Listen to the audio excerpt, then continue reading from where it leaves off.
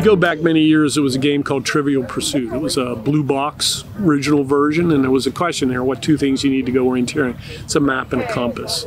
So the sport evolved from map and compass games, but it's really a map game. And the map is the whole part of the game, and it's a detailed map with lots of information on it, and we teach you how to read that map. And then your process is to locate certain sites around on the map that we circle for you, and to do it in order in the fastest time is the competitive part. But a good many of our members are non-competitive. They just come, walk, hike. They get to keep the map at the end, so they can, try orienteering. They can come back out as long as the park is open. They can come and just kind of walk around and see the map and stuff like that. So it makes hiking a little more interesting. Well, they get a little finger device now. In the old days of orienteering, there was a little pin punch, and you had a little card that you took around, and as you went from site to site, if you were at the right place, you would punch your card, and that told us you were there. Now we use a thing called an e-stick, which sits on your finger, and it records that you're there. And so the object is, there are controls that are orange and white bags like this, and on top of the control is a little box device, and it records by putting the little thing on your finger into the hole. It records you there. Some people actually have air cards, which means they just need to get close enough. They don't have to actually punch the device, so it records. So in that, when you put it in there, it beeps and it flashes a light. And so for me, as a hearing person, I put it in, I hear the beep, I know I've recorded that I've been there. For the deaf members in the club, they put it in, they see the flash of the light, and they know they've been recorded. So it records your time that you were there to the second. And so then you go through the course. The object is to find the different controls, which is what these are called, orienteering controls, to find them in the order we tell you. And so each map, there are different levels of courses. So a beginner's course would be all trails. It might be 6, 7 controls, 1.5 kilometers. And then as you build skills, it gets tougher and tougher until you're bushwhacking through the woods. And so there's like white is a beginner's course, yellow is advanced beginners, then you go to orange, which is intermediate, and then you have brown, green, red, and blue, which are all advanced levels. And that just says the course might be shorter, like a brown course for a 70-year-old might be 4 kilometers and 80 meters of climb.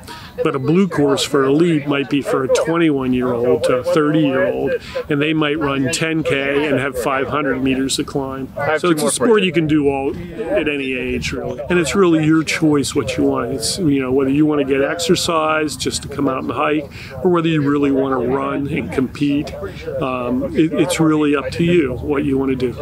I like being out in the woods. I like being outside. We've seen the popularity during COVID of people being out in the outdoors. We've seen parks that were desolate for years now are full of people because they looked at saying, hey, I need to be kind of away from other people, but I like being outdoors, and so you see the parks there. I've always liked traveling to events. They have national events where you can go for 2 days, and usually in the evenings, on Saturday night, you would have a dinner, so you'd run into people. You get to know people, from different parts of the United States or even the world. We've orienteered overseas on the French-German border. Club members have gone to Scotland for 5 days of orienteering. The sport is huge overseas. We've had students come to live for a year to go to school with us, and we only take them if they ask to be with an orienteering family.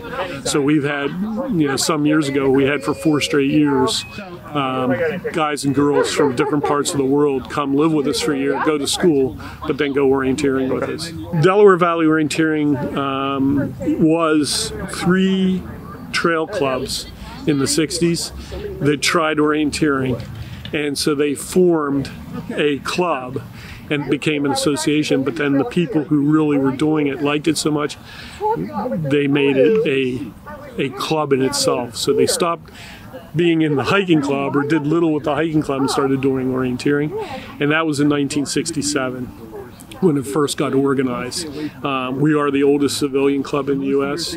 You can join at any time. There are benefits to being members, but you never have to join. It's really up to you. Just pay a different fee when you come out, and it's a per map fee. This is basically a beginner's area. The park isn't really that great for what we call competitive orienteering, but it's a perfect place to learn about orienteering. So we have a series of different places like that within the club where we'll host, like Valley Forge Park. We used to hold events there.